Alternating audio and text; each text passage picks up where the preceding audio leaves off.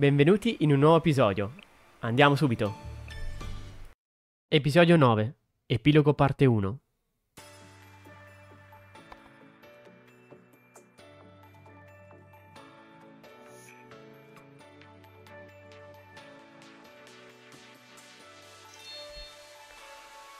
Salve, studentesse di Kivotos. Sono Kawaru Shinon, della scuola di Kronos di giornalismo.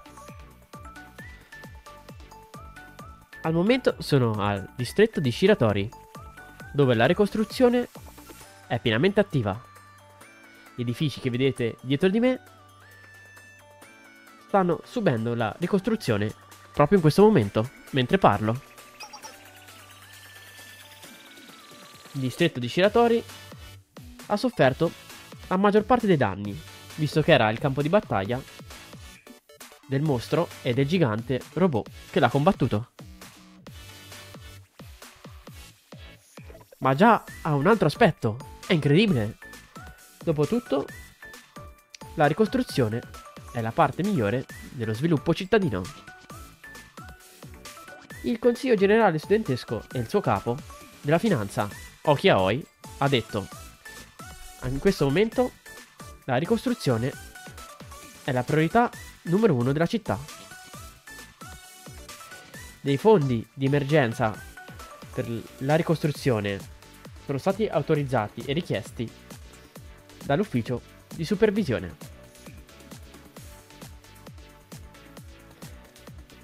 Anche se il voto di bocciatura per Naganami Rin è ancora attivo, questa decisione sarà rimandata per prioritizzare la ricostruzione urbana e per rimandare appunto le battaglie politiche. Ma chi è responsabile per l'innalzamento dei costi dei terreni e dei materiali di ricostruzione? Chi avrà beneficio da tutto ciò? C'è una parte più oscura dietro questa storia di speranza? La prossima volta vi faremo sapere tutto ciò. Cosa? Volete che io stia zitta? Avete comprato il terreno qua?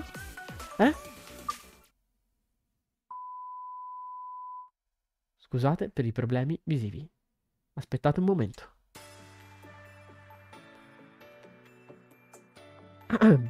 Un sacco di tempo è passato da quando l'incidente di Sanctum ha attaccato e assediato Kivotos. Le torri rosse sono apparse in tutta Kivotos e siamo stati attaccati da nemici sconosciuti. Anche se un tale enorme incidente è successo, la reazione dei cittadini di Kivotos può essere chiamata al massimo tiepida.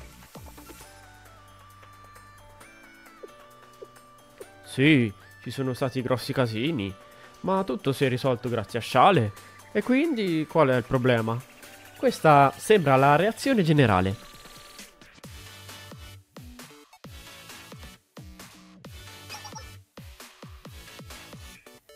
Alcuni hanno addirittura detto: è un evento promozionale di Shale? Uno scontro col Consiglio Generale Studentesco? Dove sono le telecamere nascoste? Infatti, anche per la DU, che ha sofferto la maggior parte dei danni di questo incidente, ci sono state pochi feriti e 0 morti.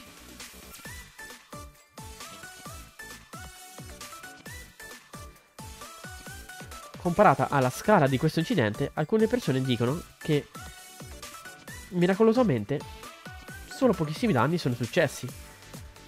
Ma comunque sarete contenti di sapere che la maggior parte delle persone hanno continuato a vivere normalmente le loro vite.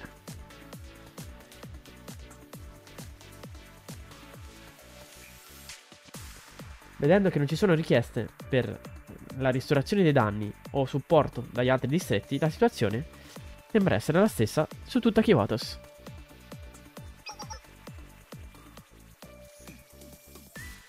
E un'analisi è stata anche conclusa dalla più grande vittima di questo incidente nel Consiglio Generale Studentesco, visto che il Consiglio appunto e il suo edificio, inclusa la Sanctum Tower, sono stati distrutti.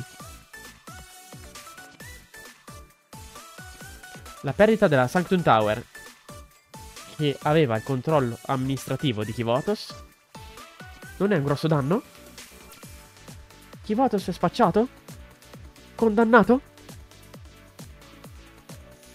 Sono sicura che alcuni telespettatori stanno pensando questo.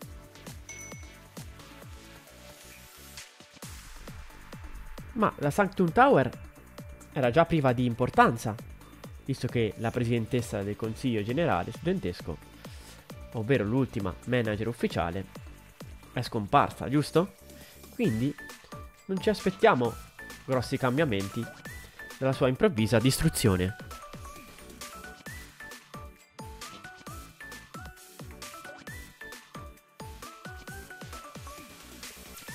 Il Consiglio Generale Studentesco ha valutato questo incidente come un attacco a Kivotos da un fenomeno misterioso, ma non ha offerto molte altre spiegazioni. Chale è sospettata di essere profondamente coinvolta in questo incidente, anch'essa, ma rifiuta di rispondere alle voci che dicono che Sensei stesse correndo in giro nudo. Se Sensei è diventato un estremo naturalista, o meglio un nudista, perché correre in giro tenendo in mano un tablet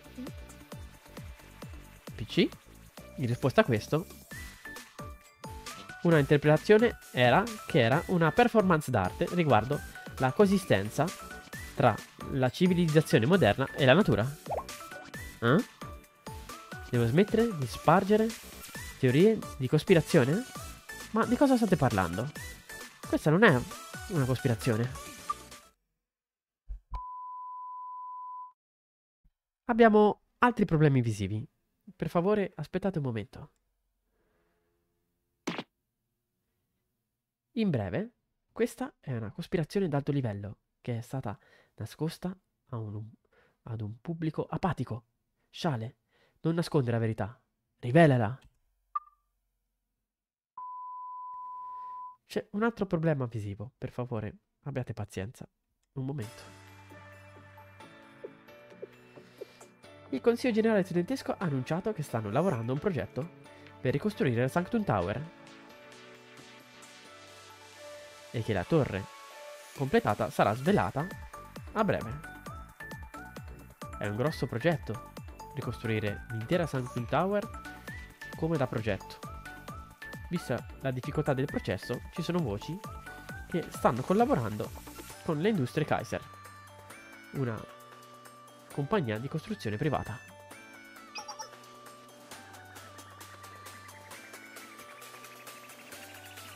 Sono i veri azionisti nel mercato edilizio, ricostruzione urbana e risviluppo nella costruzione dell'industria, e ci guadagneranno molto, mentre le persone stanno soffrendo dall'inflazione dei prezzi e dall'innalzamento degli interessi.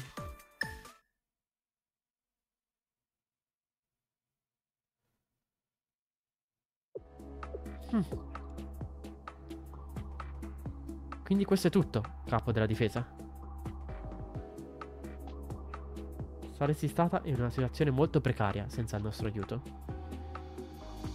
Non vale lo stesso per te? Senza il mio aiuto, la Kaiser sarebbe in bancarotta adesso. Mi sembra giusto. Con questo posso intendere che la nostra alleanza è stata mantenuta? Unire le forze a chi mi ha pugnato le spalle. Una persona ordinaria non lo farebbe mai. Ma le persone ordinarie non riescono a fare mai nulla. Far cose oltre l'ordinario è ciò che rende qualcuno superumano. Un superumano non può essere come la massa ordinaria. Non vedo l'ora di lavorare di nuovo con te, generale. Infatti, fantastico. Posso capire perché la presidentessa ha un'alta opinione di te. Un vero adulto dovrebbe essere capace di unire le mani col nemico di ieri per una causa superiore. Non sono un idiota che rovinerebbe i piani per colpa di triviali emozioni. Molto bene. Non vedo l'ora davvero di collaborare con lei. Capo della difesa.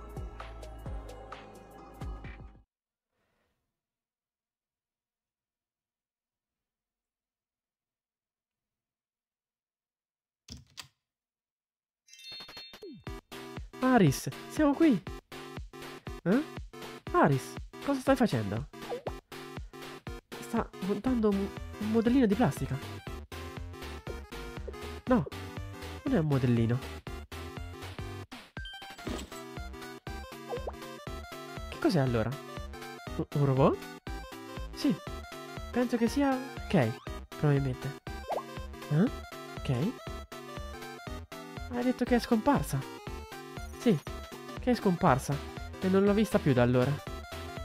Ma quando Kay se n'è andata, ho visto il robot così per un secondo. Quindi lo sto creando prima che la mia memoria se ne vada. Aris, Kay ci ha davvero aiutate.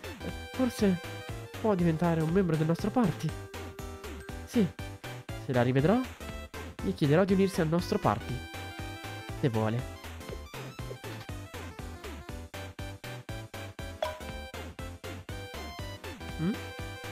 È un invito per una battaglia online? Che cos'è questo? Cosa c'è che non va, sorella? Un file che non ho mai visto prima nella mia memory card. Sei sicura che non ti sei solamente dimenticata? Che cosa intendi? Come potrei scordarmi di un file che ho salvato? Non l'ho mai nemmeno visto questo nome. Vediamo. Aspetta, questo è... Che cos'è? K.sub. Il nome del file salvato è K? K? Si suppone sia K?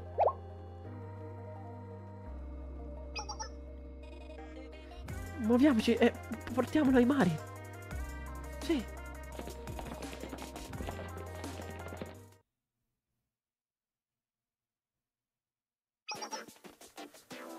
Benvenute. Game Development Department. Ciao. Oh, sei tu. Ma che cosa stai facendo qua? Sì. Presidentessa Rio. Sì, sono Asuma Toki. Peace. Peace? Cosa? La presidentessa Imari ti ha insegnato delle cose strane. Non è nulla di strano. È soltanto mettere enfasi sul proprio carattere e sul proprio linguaggio. È una strategia per prendere vantaggio delle debolezze dell'avversario. Finché sei felice tu, sono felici tutti. La presidentessa Rio si sta di nuovo nascondendo, quindi sto cercando lavoro. Ecco perché Toki sta girando qua attorno.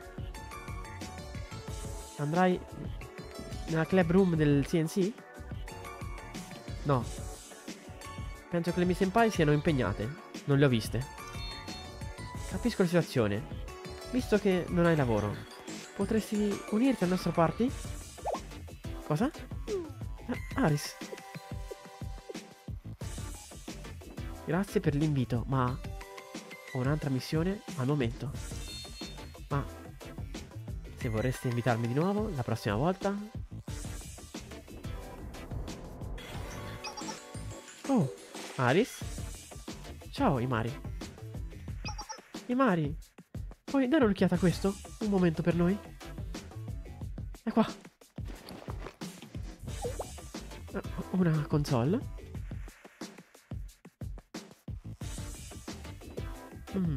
Capisco. Che cosa ne pensi? Pensi che sia ok? Penso di sì.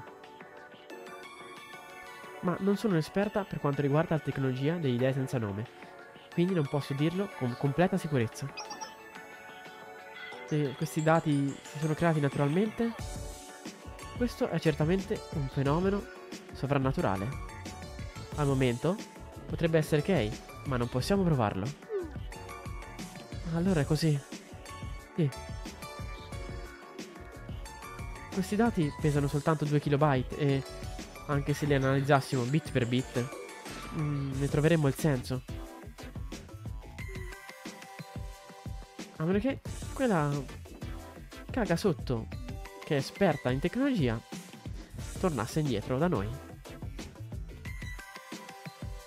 Ho capito. Quindi non è né un sì né un no per il momento. Spero che sia ok. E se è ok, allora io...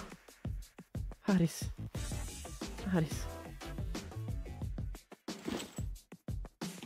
Oh? Che cos'è quello? L'ho fatto mentre pensavo ok. Capisco. Che eccellente lavoro, Aris. Col tuo permesso? Posso lavorare nella modifica di questo robot? Modifica? Non sarebbe altro che aggiungere una funzione di memoria USB. Ma allora potresti mettere i dati di Kay là dentro. È geniale! Hai fatto tutto ciò pensando a Kay. Come se lo sapevi? Se carichi i dati... Mentre è vero che sono una delicata e bellissima ragazza dal genio elevato, per favore non aspettatevi miracoli. È solo un piccolo pezzetto di speranza che puoi portare con te. Sì, per me va bene. Lasciala a me allora. Modificare questo genere di cose è dove brillo di più. Specialmente considerando che ho modificato l'exoscheletro di Toki. Anche se quella ragazza non aveva così buon gusto. Vediamo. Effettivamente ho comprato della nuova memoria recentemente. Aggiungerò anche una funzione di attivazione con tasto.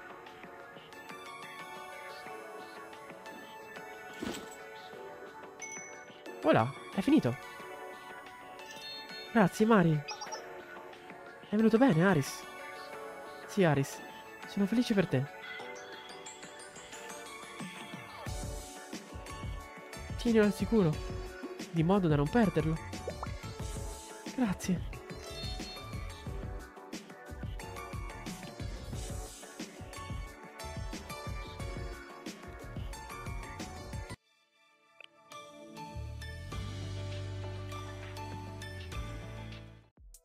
Episodio 10. Epilogo parte 2.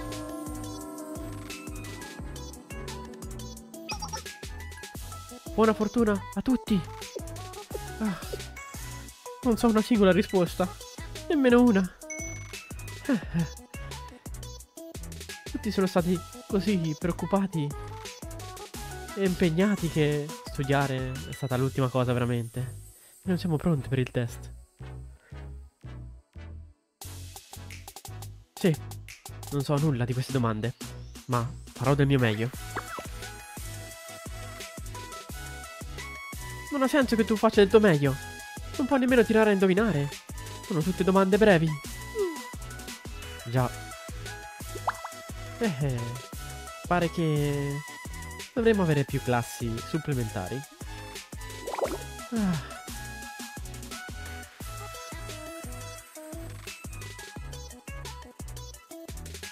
Prenditi cura di te, Saori. Ma... Smettila di dire insensatezze. Non puoi arrenderti su te stessa. Questo è vero. Non dovrei arrendermi. È ok. Hai molto da fare e molte cose che vuoi vedere, Saori.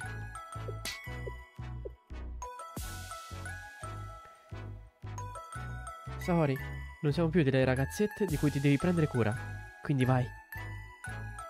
Bene.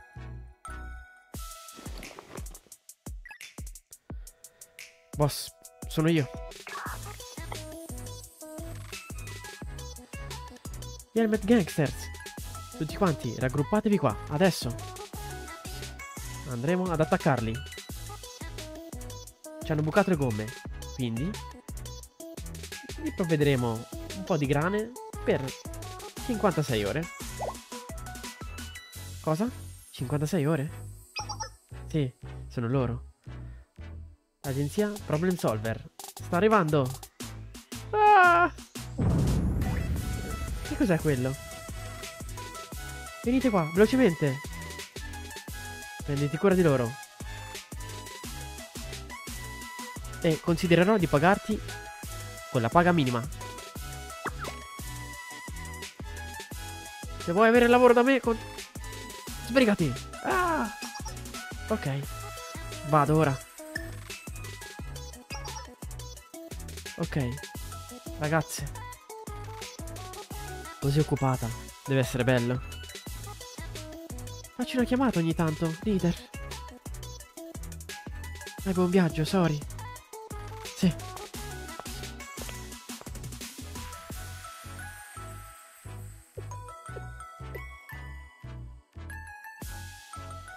Prenditi cura di te, leader.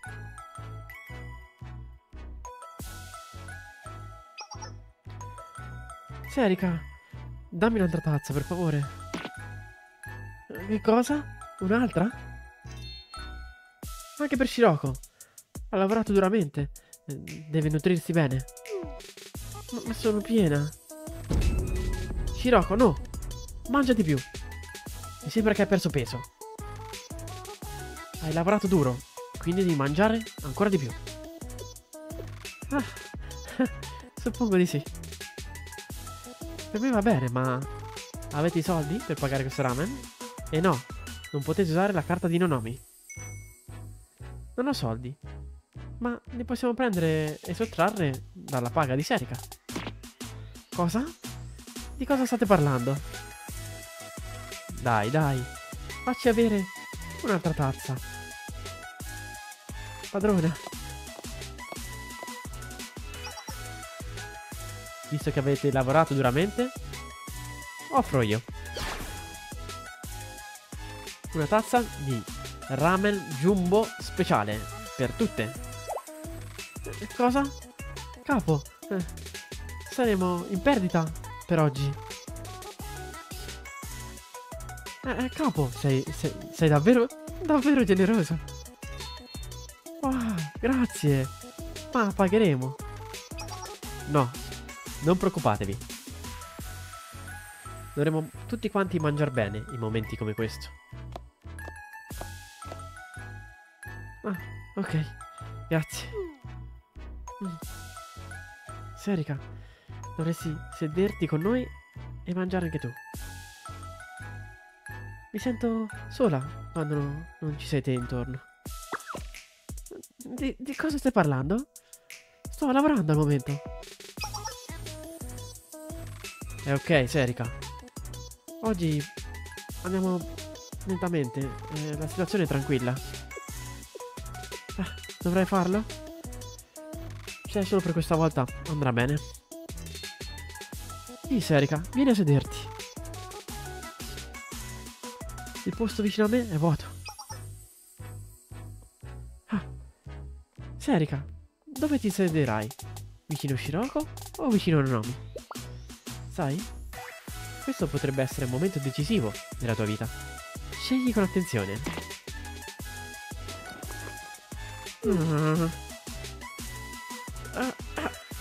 Sederti sopra di me non è una scelta. Fai silenzio.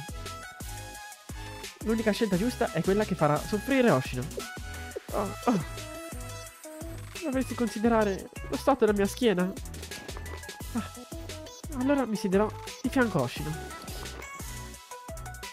Wow. Allora mi siederò più vicino a Oshino. Mi siederò qua dietro. Davanti, dietro, cos'è questo? Sono circondata da spaventose kohai. Di questo passo.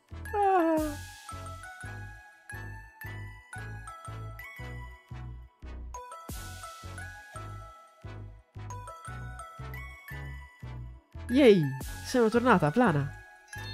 Plana, questa è la casa dove starai d'ora in poi.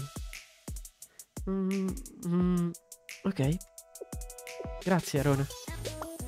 No, Plana, ne abbiamo parlato. Di la frase giusta. La frase giusta? Sì, la sai. È il momento perfetto. Devo veramente farlo.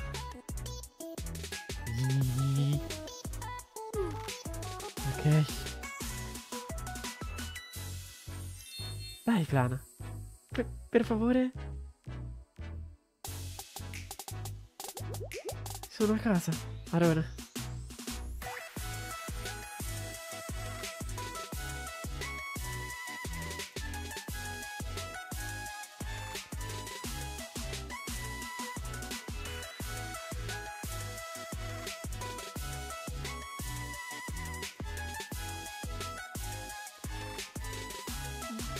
Ottimo lavoro, Rin.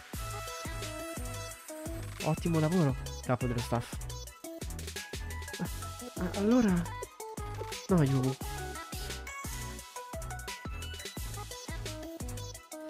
Finché non ci sarà un voto di bocciatura contro di me che sia concluso, volerò bassa. Non posso permettere che ci sia un danno per te di nuovo. Ma cosa? Ancora? Ma non hai... Sei veramente troppo, Rin. Intendo... Siamo stati addirittura nello spazio insieme. Momoka. Volevo scappare ancora, ma... Vedendo come sono andate le cose, suppongo che non ho scelta se non quella di affidarmi alle spalle di Rin. Ah, fino alla fine dell'universo, vero? Ayumu, Momoka, ora che ci penso, non ve l'ho mai detto. Grazie per essermi state vicino. Rin? Oh, ho avuto un sincero ringraziamento dalla nostra Rin? Questo è un brutto segno. Deve essere qualche problema. Il disastro sta per cadere su di noi. Momoka. Pare che avrò bisogno di affidarmi a voi ancora. Non vedo l'ora. Sì. È condiviso anche da me. Ah, beh, se proprio devo, ok. Oh, Rin, è arrivata una lettera per te. Una lettera? Sì, la metterò nella tua scrivania. Non aveva un indirizzo del mittente, quindi l'ho ispezionata per sicurezza. Ma è una normale lettera. Oh, non ho letto nulla. Grazie. Allora le darò un'occhiata.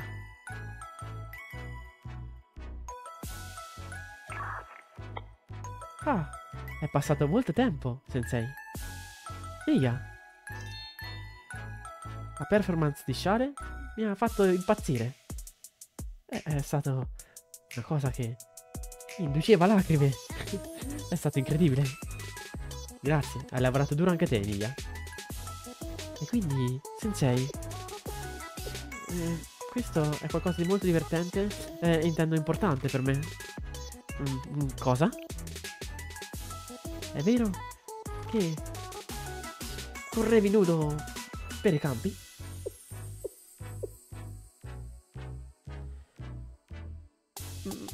No, non è vero, davvero. Qualcosa è stato capito male.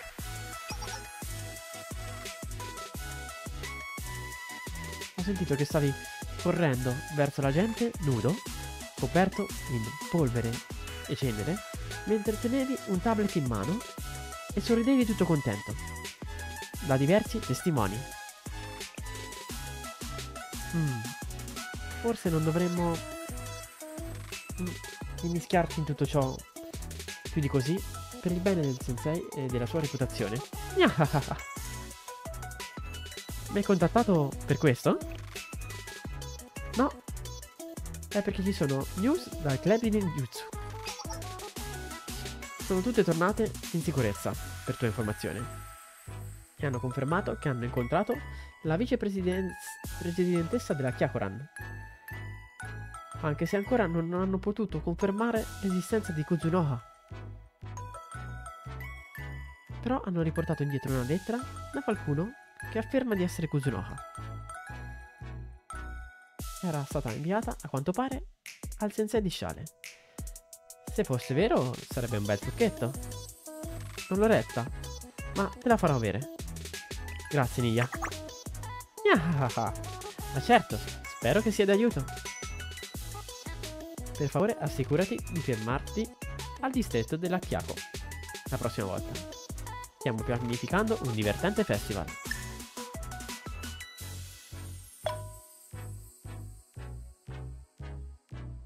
Leggiamo il messaggio della lettera che ci ha fatto avere Nia.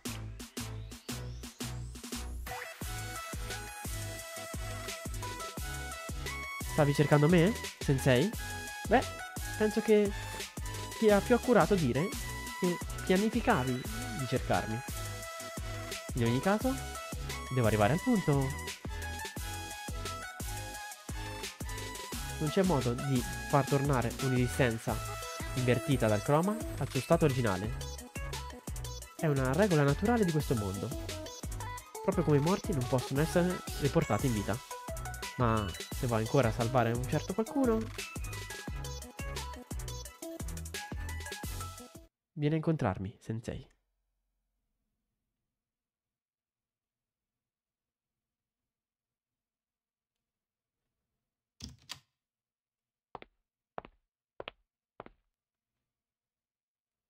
È questa la lettera?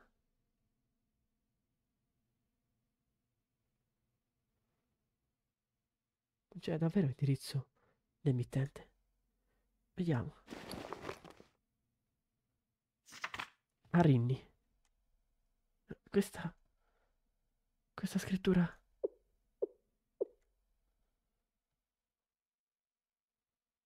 Presidentessa del consiglio studentesco.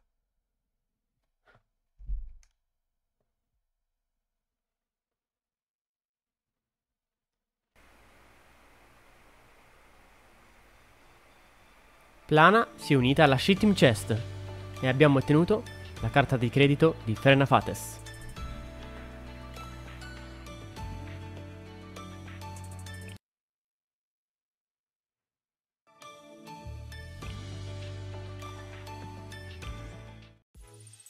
Episodio 11. Postfazione parte 1.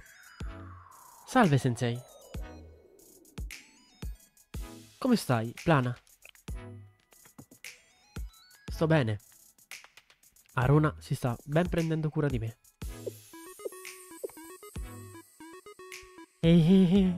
Devo avere questo latte alla fragola. Anche se sta ancora dormendo. Ok. Sveglia, Aruna. Sensei è qua. Non è il momento di dormire. Aruna, se non ti alzi, ti punzecchierò sulla guancia.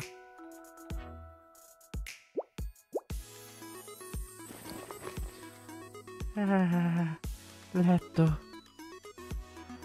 Cosa continua? Cosa? Cosa? Buongiorno, Aruna. Ma quando è arrivata la mattina?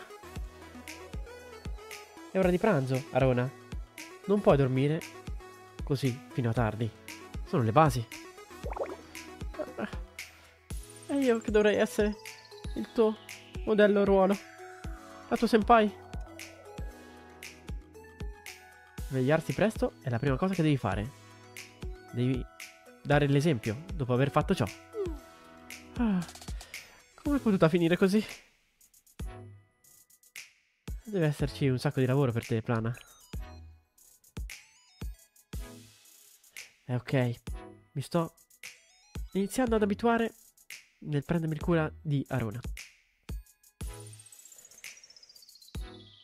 Mi sento leggermente minacciata nei casini. da questa situazione. Ma è ok, perché insieme, io e Plana, avremo il potere di fare ancora di più con la cheating chest. Affermativo. Aiuterò anch'io, Sensei. Non vedo l'ora. Plana e Arona. Anche io. Non vedo l'ora. Sensei. Sì, Sensei.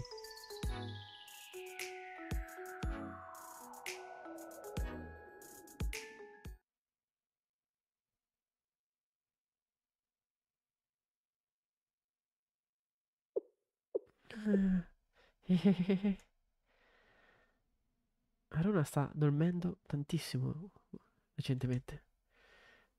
Perché io sono qui. La shitting chest è sovraccarica per via mia.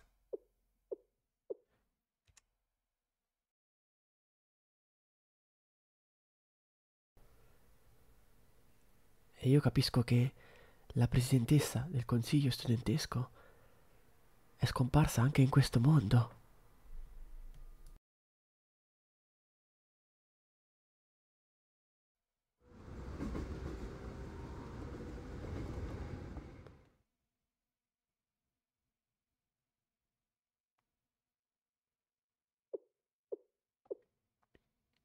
La presidentessa non c'è nemmeno in questo mondo.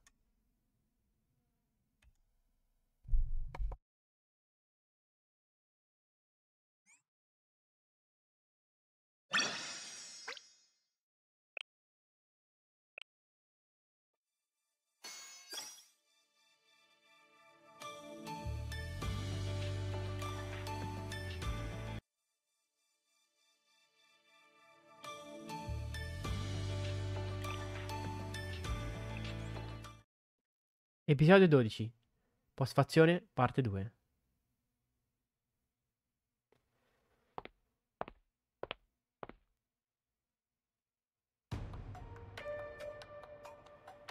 Quindi è così che finisce questa storia. Non solo hanno superato le mie predizioni, non essendo il nostro personaggio principale, sono anche tornati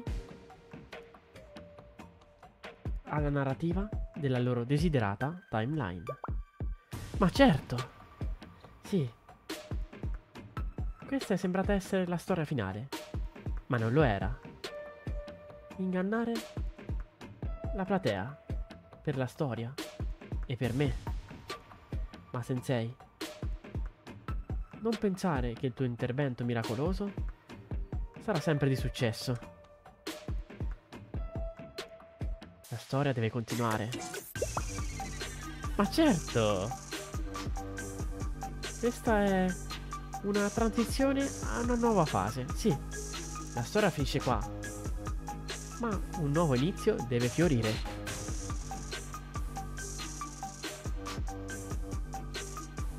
Sì, Gematria ha bisogno di una rivoluzione per questo fine.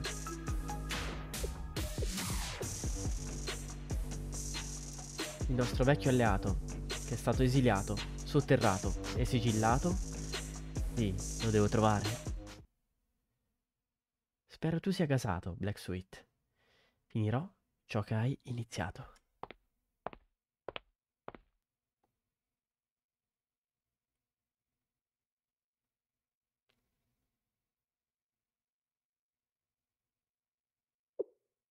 Ah.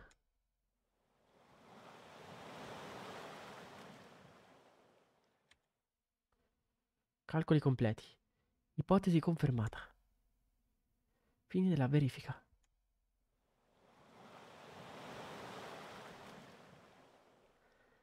Capisco. Ora capisco.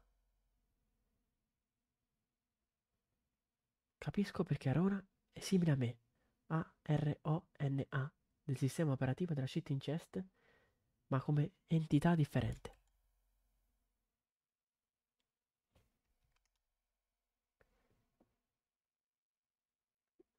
Qua.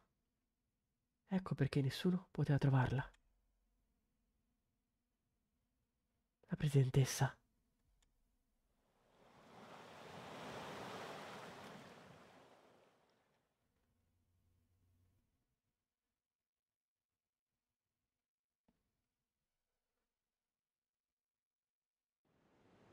ですから帰りましょう、先生。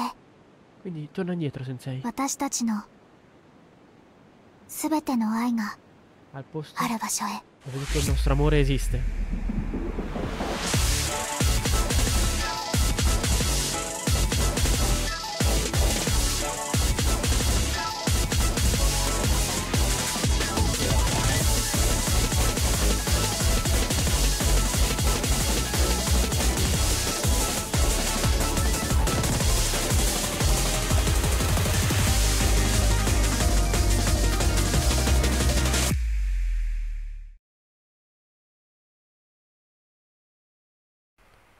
Ed eccoci arrivati alla conclusione del capitolo finale. Grazie per avermi seguito fino a questo punto, ma la nostra storia non si conclude qua, in quanto ci aspettano le avventure che abbiamo visto nei trailer di preview poco fa. Quindi, come al solito, ci becchiamo al prossimo episodio.